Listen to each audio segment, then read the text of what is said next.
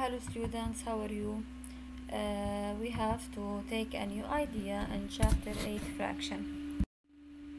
The objective in this video is about multiplication of fractions. You will take the first rule or this rule, a over b times c over d. Here directly, if we have the product of these two fractions, we say that we have to multiply the numerators together and the denominators together.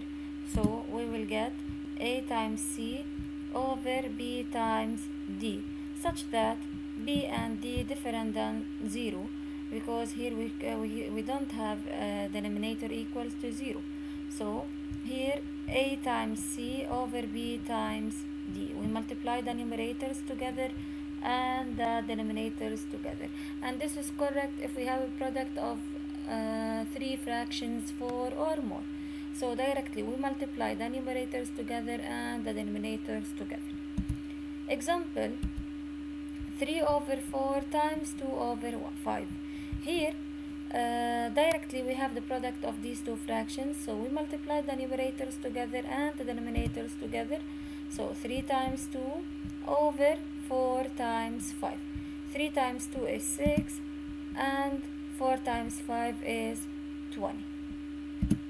Another example, 5 over 6 times minus 2 over 30. The same thing here, we have to multiply the numerators together and the denominators together. So 5 times minus 2 over 6 times 30.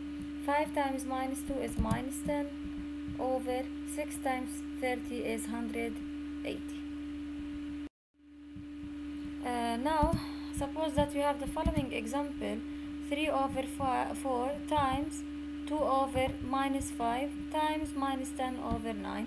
The same thing here, we have to multiply the numerators together and the denominators together. So if we multiply the numerators, 3 times 2 times minus 10, and the denominator 4 times minus 5 times 9. The answer of the numerators is minus 60, and 4 times minus 5 times 9 is minus 180. So here negative 60 over negative 180, negative divided by negative is positive, so we can eliminate here the negative sign, so we can put only 60 over 180. Now the idea is simplifying the product of several fractions. Here, how can we simplify the product of the fractions that we have? Suppose that you have the following fraction, 3 over 5 times 10 over 9.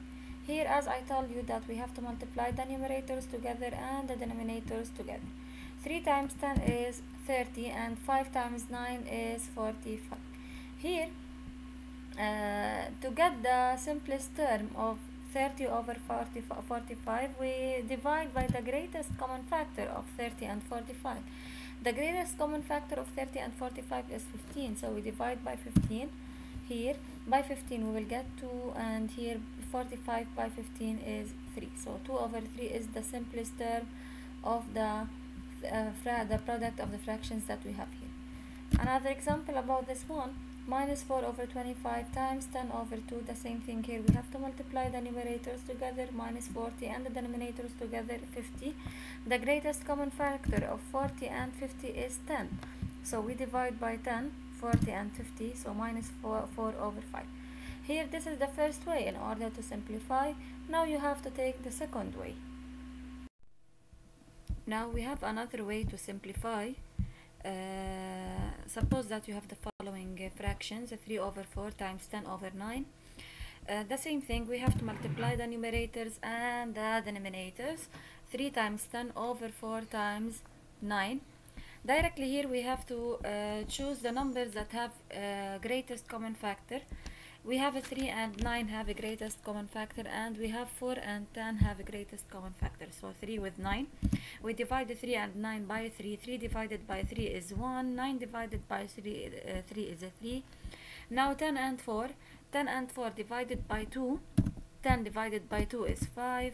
And 4 divided by 2 is 2. Now we don't have more numbers that have common factor. For that reason, directly we multiply the numerators and the denominators. So 1 times 5, 5. 2 times 3 is 6. Another example, minus 7 over 20 times 15 over minus 14 equals to minus 7 times 15 over 20 times minus 14. Minus 7 and minus 14 have a common factor, which is minus 7, so we divide them by minus 7. Minus 7 divided by minus 7 is 1. Minus 14 divided by minus 7 is 2. Now 15 and 20 also have a greatest common factor, which is 5. 15 divided by 5 is 3. 20 divided by 5 is 4. Now we don't have more numbers that have common factors, so we multiply 1 and 3. 3. 4 times 2 is 8. So this is the simplest term of the product of these two fractions. Now the third one here, 3 over 2 exponent 2 times 2 exponent 4 over 3 exponent 7. The numerators, 3 exponent 1, 3 means 3 exponent 1 times 2 exponent 4 over 2 exponent 2 times 3 exponent 7. Now how can we get the simplest term of this one?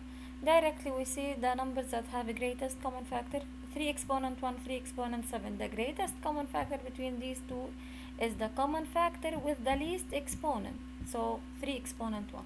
So we divide here 3 exponent 1 and 3 exponent 7 by 3 exponent 1.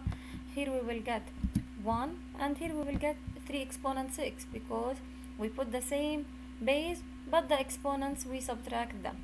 So 3 exponent 6. We can say directly 3 exponent 1, 3 exponent 7. We put the same base but the exponents we subtract them. 7 minus 1 is 6.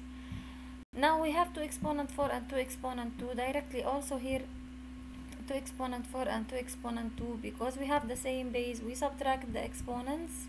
So 2 exponent 2 in the numerator. So 2 exponent 2, 3 exponent 6. So 1 times 2 exponent 2 over 1 times 3 exponent 6. So the final answer is 2 exponent 2 over 3 exponent 6. The last example, 11 exponent 4 times 2 exponent 8 times 5 exponent 5 over 11 exponent 6 times 5 exponent 2 times 2 exponent 11. Here 11 and 11 we have the same base, so we can subtract the exponents. In the denominator we will get 11 exponent 2. The same thing for 2 exponent 8 to exponent 11, because we have the same base we subtract the exponents. So in the denominator we will get 2 exponent 3 and 5 exponent 2, 5 exponent 5. In the numerator we will get 5 exponent 3.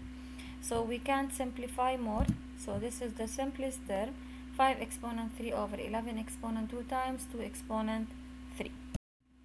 Thanks for watching.